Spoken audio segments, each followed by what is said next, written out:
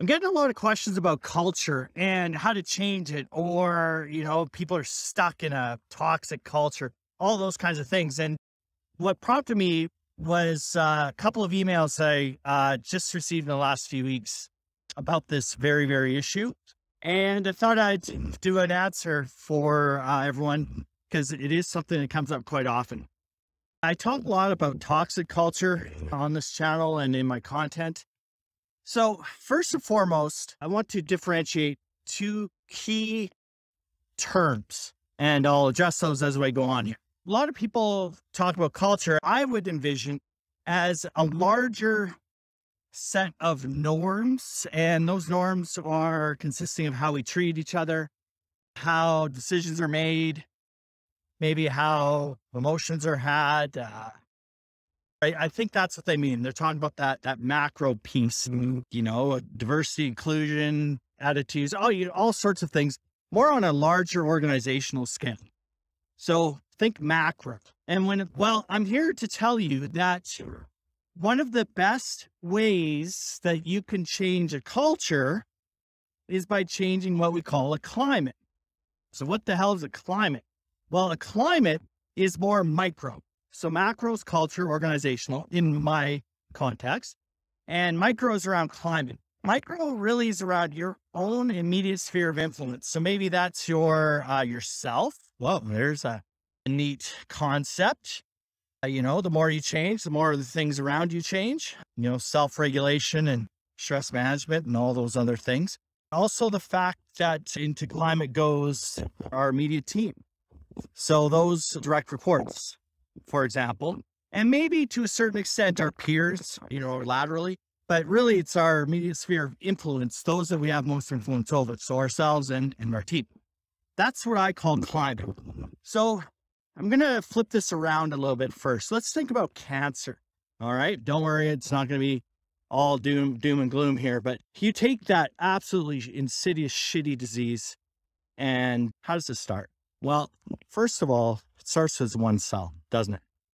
And that cell is by any definition toxic. And there's, without getting into details, cancer cells lie dormant and all those other things. But let's just take it quite literally. Cancer starts as one cell. And then what happens is it starts to grow. The environment starts to be conducive to more cancer. Cancer multiplies, and so on and so forth. To eventually where the point is now that cancer has been allowed to take over certain tissues now, body parts, lungs, so on and so forth. You kind of get the idea. Well, let's flip that around. Let's flip that cancer and make it something maybe that's positive, whatever that might be. Maybe that's diversity and inclusion. Maybe that's empowerment. Let's use empowerment and autonomy because that's a huge job satisfier. All right. So you and you alone have the ability to influence those around you and impact the climate and make a climate of empowerment and autonomy. That means don't micromanage, don't be disrespectful. The list goes on and on. So guess what? The antithesis of the cancer, the opposite of the cancer has now started. Well, just like the other bad one, the cancer, think about it in terms of personnel. And we all have been around team members that have been deemed cancerous, been around teams that have been cancerous to an organization. So what happens? That person that's a cancer, they start to coalition build. Misery loves company, right? They start to want to bring others down, start to bring others into their world. And inevitably they do. They start to be negative for long enough that the cancer spreads. Well, we can do the exact opposite on the personnel side, on the positive side of the ledger. So let's use that empowerment. You yourself can be an empowering leader. You in turn can promote empowerment amongst your team, just as an example, or any other kind of toxic or non-toxic positive trait.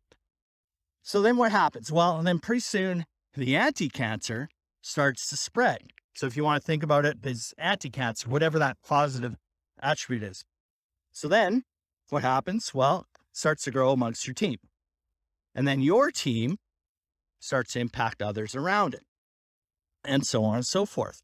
it's a grassroots element and initiative and all of that. And it's slow. I totally get it. But at the very end of that is a multitude of seemingly disconnected pockets, if you will, of positive climate. Now, as you move up through the ranks, you're a leader of leader. This is where, you start to really cook with gas. This is where it gets really exciting, because part of your job in leading leaders is to now allow the positive pieces to grow. Again, whatever that positivity is. So you should always be on the lookout for positivity, or whatever it is that whatever culture you want to cultivate is. Look for that. And when you find it, feed it. Give it information, give it resources, all of the things. So if there's a team or a department that seems to be excelling and seems to be showing what right looks like, give it everything you've got. Give it whatever resources it needs. It needs support. It needs information. It needs whatever. So then what starts to happen is you're feeding that. You're fueling that positivity. Just like on the opposite end, opposite side, if you're feeding cancer, that will grow. Guess what? So will positivity. So will a non-toxic environment. So it starts with that climate piece, but then if there are a multitude of different climates all growing, it's inevitable. Change is inevitable. So as a leader of leaders, like I said, you start to empower them, and then you connect them, start to connect them. And then your organization, then your culture starts to change.